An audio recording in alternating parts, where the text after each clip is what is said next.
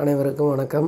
இந்த பட்ஜெட் 2020 அதை பற்றிய சில தகவல்களை உங்களுடன் பரிமாறிக்கொள்வதில் பெருமகிழ்ச்சி அடைகிறேன். இந்த பட்ஜெட்டில் நாம் பெருத்த ஏமாற்றத்தை சந்திச்சிருக்கிற போல தோணும். ஆனால் பாருங்கள், ஒரு பட்ஜெட்டுன்றது எவ்வளவு முக்கியத்துவம் வாய்ந்தது.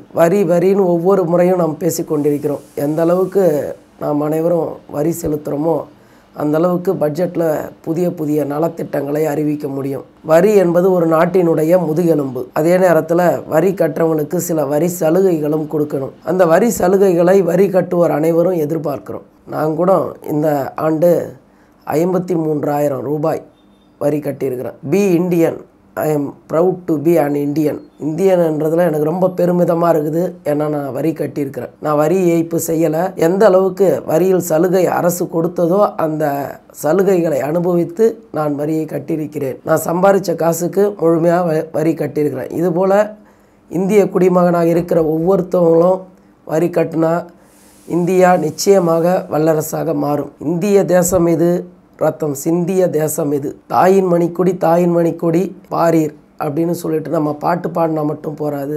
இந்தியர் என்பது வேற்றுமையில் ஒற்றுமை. பல வேறுபாடுகள், மதம், மொழி, இனம் என இருந்தாலும் நம்ம எல்லாம் வேற்றுமையில் ஒற்றுமை தான் பாரதம் அப்படின்னு என இருந்தாலும் நாம் வரி கட்டுவதிலும் இந்த ஒற்றுமை இருக்க வேண்டும். நமது நாட்டை வல்லரசாக நிச்சயமாக ஆக்க வேண்டும். நம்ம வீட்டில் அப்பா அம்மா 2 பிள்ளைகள் இருப்பதாக வைத்துக்கொள்வோம். அம்மா தான் இப்போத்திய ஆளுங்கட்சி, அப்பா தான் எதிர்கட்சி, பிள்ளைகள் தான் குடிமக்கள் அப்படின்னு வச்சுங்க. 2 பேரும் சண்டை போட்டுக்கூடாது. எந்நேரம் சண்டை போட்டுக்கினே இருந்தால் பிள்ளைகள் நடுத்தெருவுக்கு போயிடும். அதனால் ஆளுங்கட்சியும் எதிர்கட்சியும் சேர்ந்து இந்த பட்ஜெட்டை நல்லபடியாக சிறப்பாக செஞ்சு முடிக்கணும். இந்த பட்ஜெட்லேருந்து நமக்கு ஆளுங்கட்சியான அம்மா நமக்கு நிறைய நல்ல திட்டங்களை சொல்லியிருக்கலாம். அதில் ஒன்று, நம்மளுடைய என்பிஎஸ் நியூ பென்ஷன் ஸ்கீமில் இருக்கக்கூடிய நம்மளுடைய குழந்தைகள், உறவினர்கள், நம்மளுடைய பிள்ளைகள் எப்படி வேணாலும் வச்சுக்கலாம். அவங்களுக்கு பழைய பென்ஷன் ஸ்கீமை கொடுக்கறதுல என்ன வந்துடும், என்ன ஒரு நாட்டிற்கு தொய்வு ஏற்பட்ட போது இந்த பட்ஜெட்டில் அனைவரும் எதிர்பார்த்தார்கள். இது மாறிவிடும், நமக்கும் ஒரு நியாயமான ஒரு பென்ஷன் கிடைக்கும் என்று. இன்னைக்கு பல பென்ஷன் திட்டங்கள் வங்கிகள் மூலமாக அனைவருக்கும் அறிவிக்கப்பட்டிருக்குது. 60 வயதுக்கு மேலே வயது தள்ளாத காலத்தில் கண்டிப்பாக பென்ஷன் அவசியங்க. 1000 முதல் 10,000 வரை பென்ஷன் கொடுக்கறதுக்கு நிறைய திட்டங்களை நீங்களே அறிவிக்கிறீங்க. மக்களுக்கு, சாதாரண மக்களுக்கு பென்ஷன் திட்டங்களை அறிவிக்கிற நீங்கள் நம்ம அரசாங்க ஊழியர்களுக்கும் அந்த நியூ பென்ஷன் ஸ்கீமை மாற்றி பழைய பென்ஷன் ஸ்கீம் கொடுத்தா என்னங்க வந்துடும்? கொஞ்சம் சிந்திச்சு பார்க்கணும். ஏன்னா ஒரு குடும்பம் எவ்வளோ ஒற்றுமையாக இருக்கணுமோ அதுபோல் நாடும் ஒற்றுமையாக இருக்கணும். தாயாகிய ஆளுங்கட்சியும் தந்தையாகிய எதிர்கட்சியும் ஒன்று சேர்ந்து மக்களினுடைய நலனை மேம்படுத்த வேண்டும். அதே நேரத்தில் நான் ஒரு ஐடியா ஒன்று சொல்லணும்னு நினைக்கிறேன். என்ன ஐடியான்னு பார்த்தீங்கன்னா, இது வரி கட்டாதவர்களுக்கு மிக மிக வலிக்குங்க. ரொம்ப கஷ்டமாக இருக்கும். வரி ஏய்ப்பாளர்களுக்கு ரொம்ப குத்துங்க. அது நானாக இருந்தாலும் சரி. இது நடைமுறைக்கு ஒத்து வராத திட்டம் கூட பல பேர் நினைப்பாங்க. பிற்காலத்தில் வந்தாலும் வரலாம், எதுக்கும் தயாராக இருப்போன்றதுக்காக என்னோட மனசில் பட்டதை நான் சொல்கிறேங்க. ஒரு 6 மாத காலத்துக்கு பணப்புழக்கத்தையே முழுசாக அழிச்சிடுறோங்க. சில்லறை நாணயத்தையும் ஒழிச்சிடுறோம், ரூபாய் நோட்டுகளையும் முழுசாக முடக்கிடணும். எல்லாரும் அவங்க கையில் இருக்கிற பணத்தை முழுமையாக வங்கியில் போய் கட்டிடணும். ஒவ்வொருவரும் எத்தனை வங்கி கணக்குகள் வேணாலும் வச்சுருக்கலாம், ஆனால் கையில் பணம் மட்டும் வச்சிடக்கூடாது. பணம் செல்லாது, காசுகள் செல்லாது. கண்டிப்பாக எல்லாருமே வங்கிகள் மூலமாக தான் ஒரு டீ குடிக்கணும்னாலும் சரி, ஒரு பிச்சை போடணும்னாலும் சரி, பிச்சைக்காரங்களே இருக்க மாட்டாங்க இந்த திட்டத்து மூலமாக. பார்த்தீங்கன்னா கொஞ்ச நாளைக்கு முன்னாடி பாருங்கள், அனைவருக்கும் உணவு வழங்கணும்னு சொல்லிட்டு அந்தியோதயான்னு சொல்லக்கூடிய ஒரு திட்டம் வந்ததுங்க. 25 கிலோ அரிசி கொடுக்குற திட்டம். யாருமே இல்லாத, சொந்தக்காரங்களே இல்லாமல் ஒரு தனிக்கட்டையாக இருக்கக்கூடிய ஒரு மனிதனுக்கு பாவம் அவன் எப்படி உழைக்க முடியும், அவனுடைய உடலை எப்படி பார்த்துக்க முடியும் அப்படின்னு சொல்லிட்டு ஒரு அரசாங்கம் அறிவித்த திட்டம் தாங்க இது. 25 கிலோ ஒரு மாதத்துக்கு அரிசி.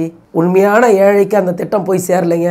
ஏன்னா அவங்களால அந்த அட்டையை கூட வாங்க முடியல. அவங்க எல்லாம் பிச்சைக்காரங்களாயிட்டாங்க. ஆனால் உழைச்சி சம்பாதிக்க வேண்டிய, சாப்பிட வேண்டிய சில பேர் என்ன பண்ணிட்டாங்க, உழைக்க வேண்டியவங்களாம் ஊதாரிகளாக மாறிட்டாங்க, சோம்பேறிகளாக மாறிட்டாங்க. அதனால் இலவசங்களை முடிஞ்ச அளவுக்கு குறைச்சிக்கணும். இலவசங்களே கொடுக்காதீங்க. வேலை வாய்ப்புகளை எல்லாருக்கும் வேலை வாய்ப்பு கொடுங்க. பல வேலை வாய்ப்புகளை உருவாக்கி கொடுங்க. அனைவருக்கும் இந்த வங்கிகள் மூலமாக நிச்சயமாக ஒரு 6 மாத காலம் நம்ம கஷ்டப்பட்டோம்னா உண்மையான ஏழை யார் என்பதை நம்ம தெரிஞ்சுக்க முடியும். அந்த ஏழைக்கு அரசாங்கம் எத்தனை சலுகை கொடுத்தாலும் அனைவரும் ஏற்றுக்கொள்வார்கள். உண்மையாக பணக்காரர்கள் யார், உண்மையாக ஒவ்வொரு கிட்டேயும் எத்தனை தொகை இருக்கிறது, எவ்வளவு சொத்து ஒவ்வொருத்தங்கிட்டையும் நிச்சயமாக இருக்குது என்பதை தெரிஞ்சுக்கலாம். அவங்களுடைய இருந்து உண்மையான வரியை நாம் பெற முடியும்.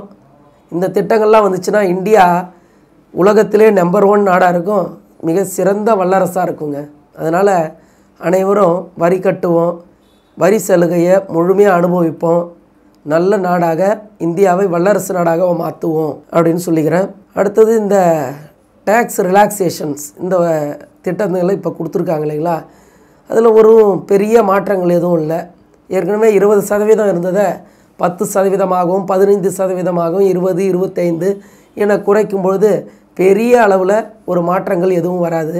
அதே நேரத்தில் இப்போ எங்களுக்கு ஜிபிஎஃப் இல்லையே என யோசிக்கக்கூடிய பல்வேறுபட்ட நண்பர்களுக்கும் நான் திருப்பும் மீண்டும் என்ன சொல்கிறேன்னா, பிபிஎஃப் போடுங்க, பப்ளிக் ப்ராவிடென்ட் ஃபண்டு சொல்லக்கூடிய அந்த ஸ்கீமை போடுங்க. அது ஏறக்குறைய ஜிபிஎஃப்னோட டிட்டோ தான். ஒரு சில மாற்றங்கள் மட்டுமே அரசாங்கம் இப்போ கடந்த 2-3 மாதங்களாகத்தான் செஞ்சுருக்குது. அதுக்கு முன்னாடி வரைக்கும் அதுவும் ஜிபிஎஃப்க்கு எந்த ஒரு மாற்றமும் இல்லை. இது ஜிபிஎஃப் போலவே நீங்கள் மாதம் இல்லை வருடத்திற்கு 12 முறை செலுத்தி கொள்ளலாம். இதை முழுமையாக நம்மளுடைய சேவிங்ஸ் 1.5 லட்சத்தில் கழிச்சிக்கலாம். இது 15 ஆண்டுகள் 20 ஆண்டுகள் கழித்து இதிலேருந்து எடுக்கக்கூடிய பணத்துக்கு எந்த ஒரு வரியும் கிடையாது. முழுமையாக அப்படியே நாம் பெற்றுக்கொள்ளலாம். இந்த திட்டங்கள் மூலமாக நாம் வரிச்சலுகையை பெற்றுக்கொள்ளலாம் என்று கூறி வரி செலுத்தும் நல்ல இந்தியனாக வாழ்வோம் என்று சொல்லி விடைபெறுகிறேன். நன்றி, வணக்கம், ஜெய் ஹிந்த்.